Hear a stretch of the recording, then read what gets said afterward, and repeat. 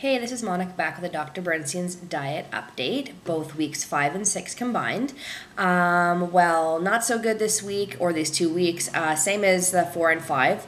I am stuck at 201. I went up to 205 the previous week because I'm supposed to have my period. Then I went back down to 201, and then I sat at 201, and then I went back to 204, 05, and then back at 201 now at the end of week 5. And, so I'm like really upset, and I had a lot of questions to ask, and they were we kind of clarified something that I am really actually disturbed about, because I've always stressed to everybody online here to ask a million questions, and if they don't answer them, then get out of that clinic and move on. If they're hiding shots or what they're putting in your body or any concern you might have. And my concern is always how to play with the food. As you guys know, I like playing with the food recipes, making my own stuff, and how I've been always stressing those shirataki noodles, and I love them so much.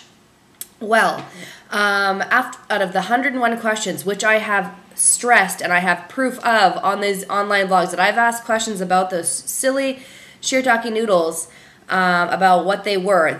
I was informed that they were outside they are your miscellaneous item, but outside. They don't actually count as a miscellaneous item, okay? So 4 ounces a day you can have outside of the whole diet spectrum. Okay, 4 ounces, that's it.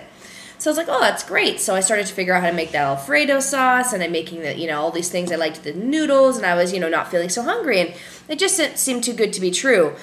Just like when I was eating those cheese nips, if you can recall way back, if you watch my videos, remember anything, those cheese nips that I adored, which are allowed on the diet, I ate for 7 days straight and gained 5 pounds with my allotted cheese nip allotment, because of the fact that there was salt and they're processed. So it's been a roller coaster battle here with figuring out the foods and what works for my body and what my body is sensitive to. Everyone's going to be different, but the fact is, I ate stuff on the diet. I was 100% strict, and I gained weight, and I was like, okay, well, I stopped eating those, and then I lost the weight because it was water weight. So I was like, okay, great. Now they've informed me for the first time in 7 months that I've been on this diet that these shirataki noodles are a part of a garnish. So I've been eating 3 garnishes, 3 miscellaneous items a day, which, again, they've said that, well, they're processed, so it's even bad for you that they're processed, so you shouldn't have those noodles every day. And I said, but you know what? You guys have been stressing that was okay. So I'm really upset, actually, and I'm fighting for my week 6 back because I've been wasting money. I'm gonna give them that I only wasted a week, but I know for a fact I wasted 2 weeks worth of money and injections and the diet stuff. So I'm gonna fight back to get a week back of the diet because of the mere fact that I didn't meet my goals that they set for you, and I also keep going up and down, and I'm teetering, and I'm at 201. I'm sitting there. So as you can imagine, it's pretty upsetting, especially when you've asked these questions and they've basically either don't know, or they don't have the information, or the information changes and they don't inform you that it's changed. Like, oh, we've got a new food item. They inform you that, and they post it everywhere. But if something changed about a garnish, or you're not supposed to have something, that should be, basically divulged immediately, because I've been having these issues. So I've had to go way back and not only do meal plans, but figure out how much processed food I can have in the week. Because you can, have two times a week you can have the cheese or ham. That's the processed part. That's what I thought was the most, processed. But I was incorrect. So now I've actually had to even allot how much of those shakes and bars you can have, because if anyone's having a shake or a bar a day, they told me that in the room just recently that that's not good either. And I'm like, you know what? It's just like, how can you keep changing your mind, and then it's messing with so much money. It's $600 a month, so you're losing $200 a week, or $160, and you're changing your thoughts, or as a staff changing their thoughts of what you can and cannot have. And I'm like, well, this is incredible, because I bought a lot of shakes, I bought a lot of bars. It's summer, I'm outside. Make snack packs to go and things and such, but I have those bars for emergencies, and I also go to the gym, and they're very good to have them after the gym. So again, I was wrong. You need to have them very little. So me personally, I'm going to tell you what I'm doing, and I'm going to see next week, because I'll be doing week to week these blogs now, what basically, if it worked or not.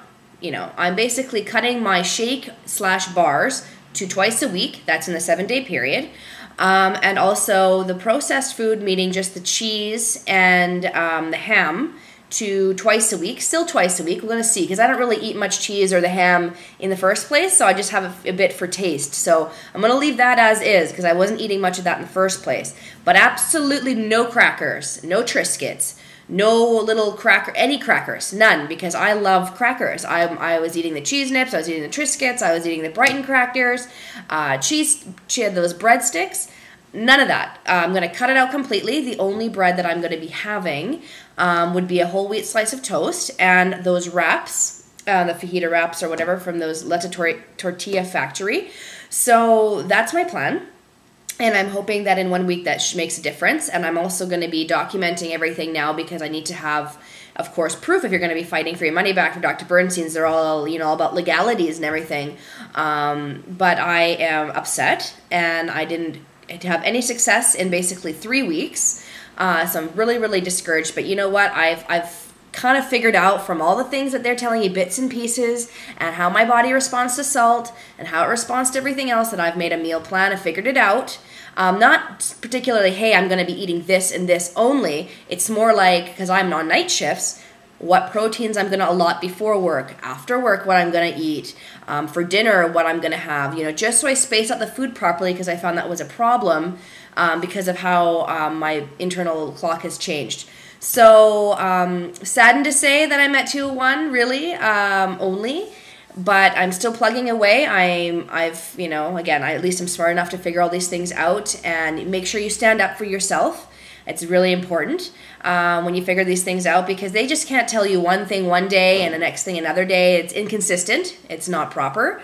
It's supposed to be a professional business, so make sure that you acknowledge these things and make sure that you're aware of what's going on and really remember what's being told to you. So enough about the Dr. Bernstein's rant. Positivity back up, hopefully. So anyway, regardless of the fact, I'm still a size 16 in my jeans on the bottom half. Found out that I'm a size 14 on the top half because I realized my top was getting smaller. So I fit in this fantastic dress that I bought 3 years ago that I've never been able to wear after the Victoria's Secret online or whatever. So I bought a dress from there, size 14, that's looked really good. So I'm happy about that. But I'm probably going to stop this one and start another blog just for today, because I'm already running out of time here on YouTube, and I have a few more things to say. So I will be back in just a moment.